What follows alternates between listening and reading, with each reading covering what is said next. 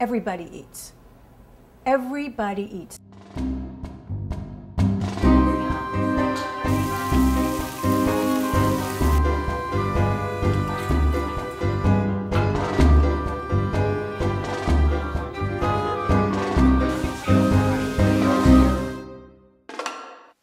So we show up in this beautiful loft space outside, and they have hors d'oeuvres for us and wine and drink.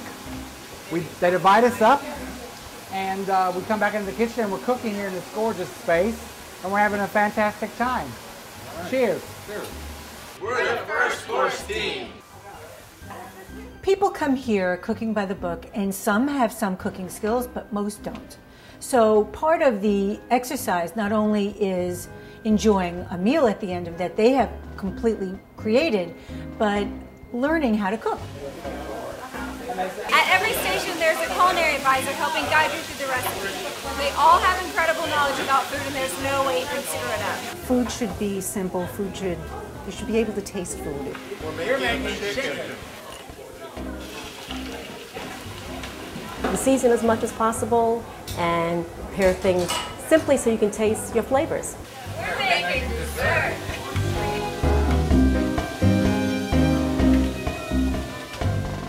I think it's going to taste great. Having never done this before, I learned a half a dozen techniques. I had a really good time tonight, I must say.